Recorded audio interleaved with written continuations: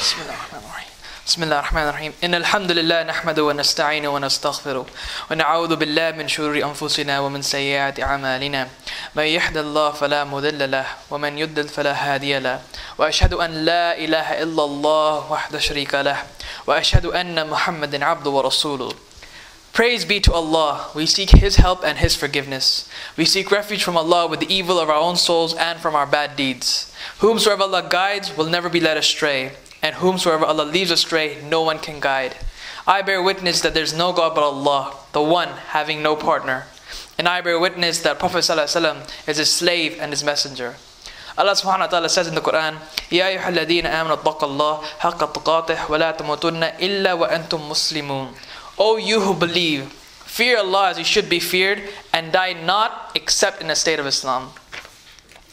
Inshallah, my dear brothers and sisters, today we're going to be talking about a topic which we usually forget. Driven by our fast speed lives, we have so many distractions that we tend to forget about our ultimate goal. And that is the Day of Judgment.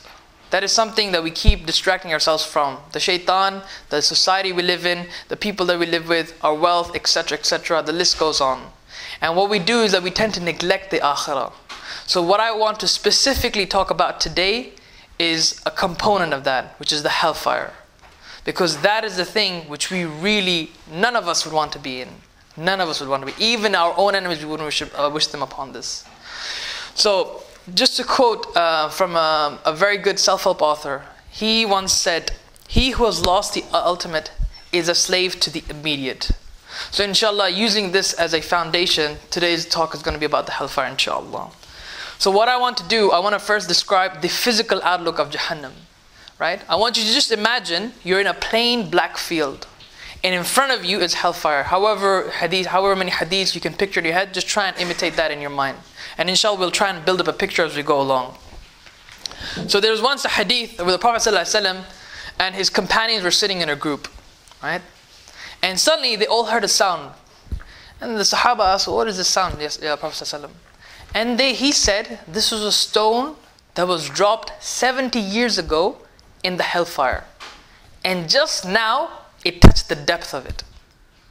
So it gives you an estimation. The human lifetime is approximately 60 to 70 years. And it took that amount of time for a stone to go from the top to the bottom of hellfire. There are 4 walls surrounding the hellfire, Jahannam, right? And the thickness of each of these is 40 years. Okay? So imagine the dimensions of this place. And there's also another hadith which says that Jahannam was heated for 1,000 years. And then it turned red. You know how you have a flame and it has different colors, right? It turned red. And then it was heated for another 1,000 years. And then it turned white. You know how you have that blacksmith, when you eventually keep heating it up, it goes white? And then finally it was heated to another 1,000 years where it turned black. And if you can imagine, so this means we can't even recognize what sort of color this is. It'll be pitch black, you can't see anything. SubhanAllah, imagine that plain darkness full of punishment, torture, adhab.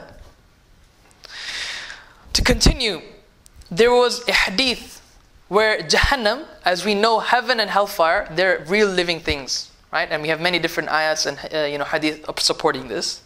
And Jahannam complained to Allah subhanahu wa ta'ala that one of my parts is so hot that it is eating the other parts surrounding it. This is Jahannam itself complaining that one of my own components is too hot. Please, please, please cool it down. Right? And then Allah subhanahu wa ta'ala allowed Jahannam to take 2 breaths.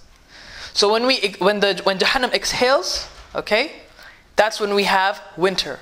Sorry, that's when we have summer. That's when it gets really hot. And when when Jahannam inhales, that's when we have winter. This is one of the theories that one of the ulama have said, right? Another thing, and you've probably seen this millions and millions of times in the Quran.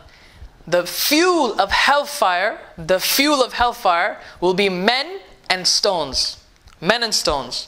And there are many different descriptions of what these stones are. Some of the scholars have said, based on some hadith and narrations, that these stones are sulfur brimstone. If you ever read about volcanoes, on the top there's a specific and distinct smell, an odor. This is sulfur and a combination of sulfur dioxide and trioxide. And this thing is so poisonous, so toxic, that if you remain in the presence of this for long enough, more than 30 minutes, you will feel dizzy, you'll feel nauseous, and you'll eventually lead to your death, because it's such a high level of intoxication that can kill you in an instant. Right? Another description is that these stones are actually the polytheistic idols. So you know all these statues which people worship, people commit these shirk, these are these statues. Right? Another explanation is that these are actually the hardened hearts of the non-believers. Right? These are the hardened hearts of the non-believers. So it is advised again and again to really soften your hearts. Go through the Quran. Allow yourself to become softer and closer to Allah subhanahu wa ta'ala. Do not let your heart become hard. There's another hadith, and this one that really shocked me. There's going to be an explosion in Jahannam. So imagine you have all these pockets of different events that are going on Hellfire, right? You have snakes, you have scorpions, whatever, all these things. And there's going to be an explosion in this place. And you'll have an eruption going up in the sky. And this will like form a neck. This is going to form a neck. And from this, it's going to evolve 2 eyes, 2 ears, and 1 tongue. So it can hear, see, and speak. Okay? And this specific adab is for 3 different types of people. The first one, every rebellious and stubborn one. The first one. Second one, anyone who made an associate with Allah, yani a mushrik. Okay? And the third one, a painter of a picture.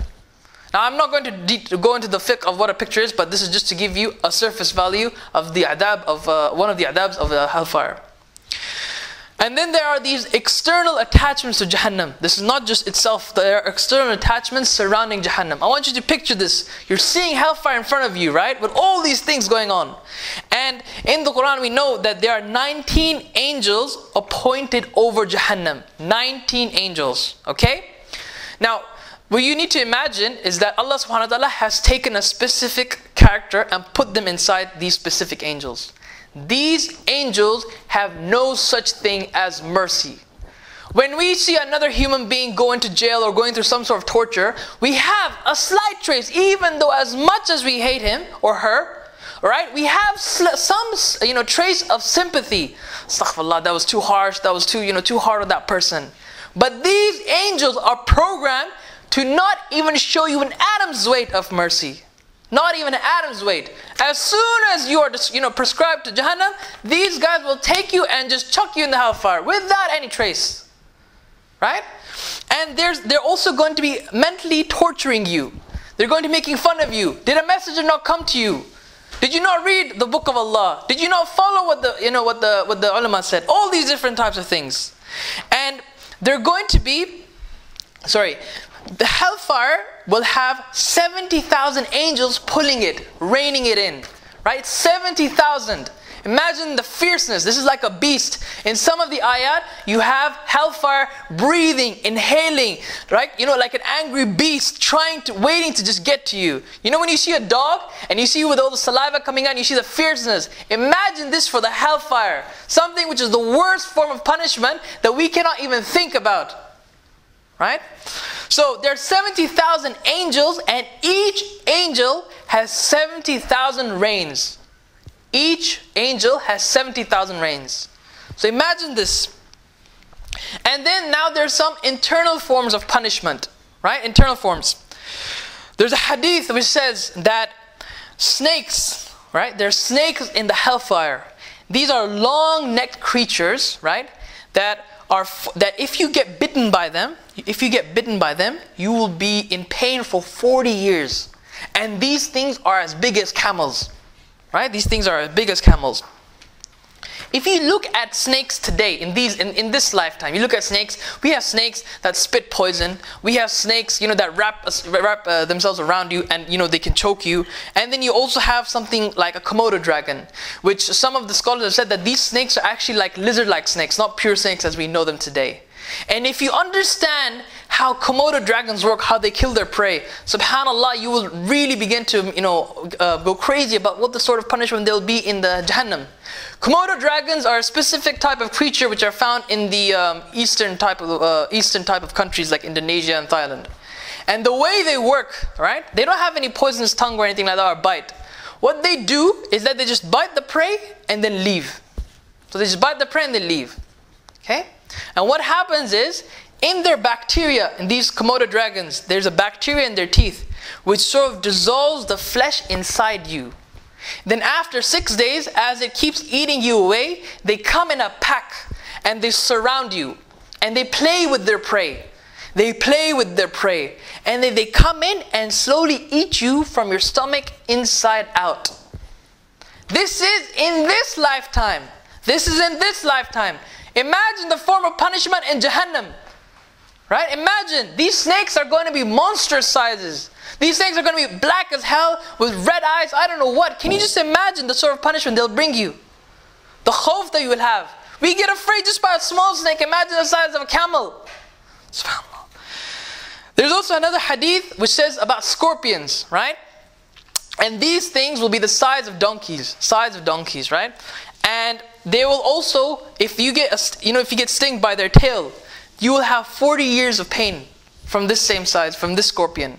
And if you look at scorpions today, right, these things are they fit the palm of your hand. They fit the palm of your hand. And some of them, they have a sac which is full of poison. Some of them, just one jab and khalas, you're done. You are done. Imagine the size of a camel.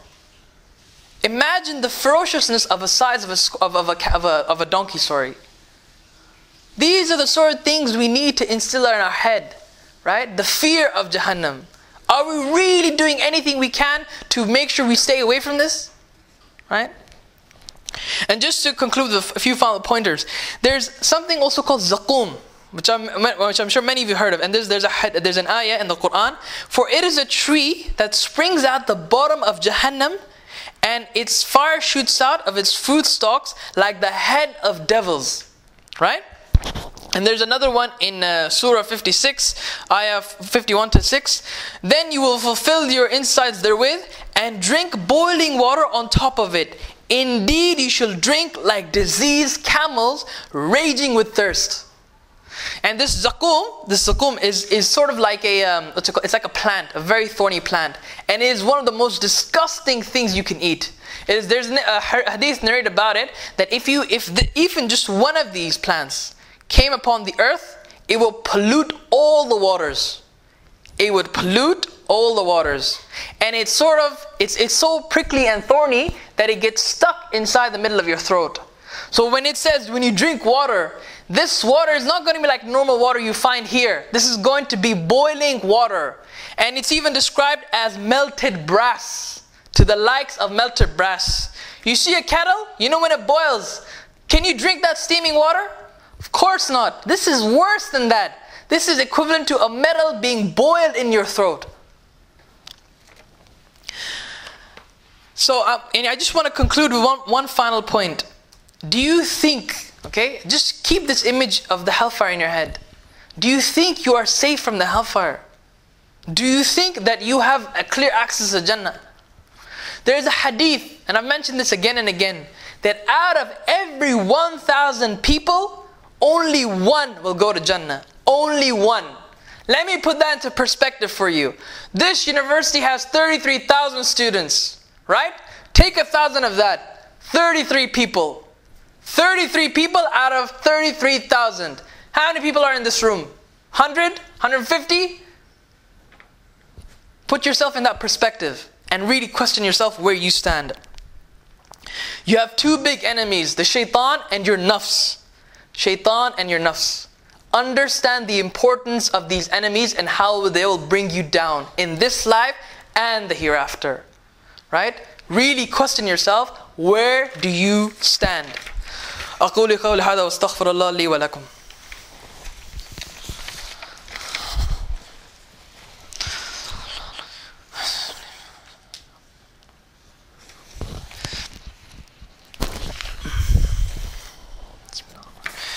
Alhamdulillah wa salatu wa salam ala rasulillah ameen rabbil alameen. Right. After speaking about hellfire, I just wanted to point out one very big misconception that people tend to have these days.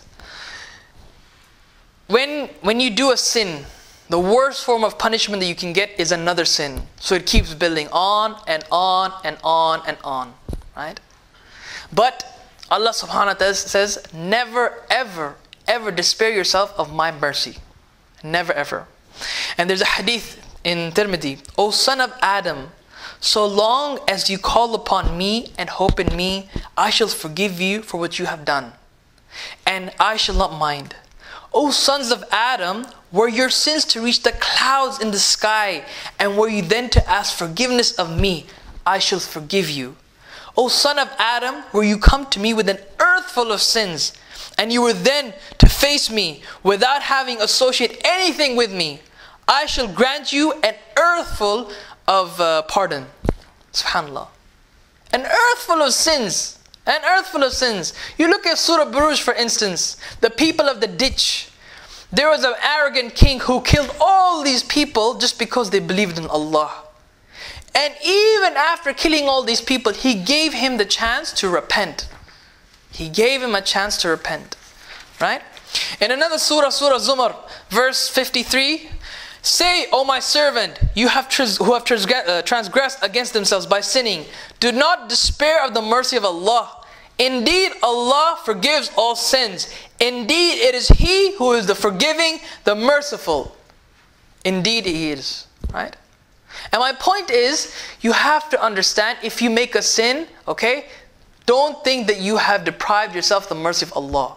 There are so many examples in the hadith where Allah subhanahu wa ta'ala has granted direct access to Jannah just because of one of the things they may have done. You know the story of the 99 men. This man killed 99 people. He went up to an unlearned person, right? Someone who seemed to be like an ustad, okay? But he wasn't a scholar.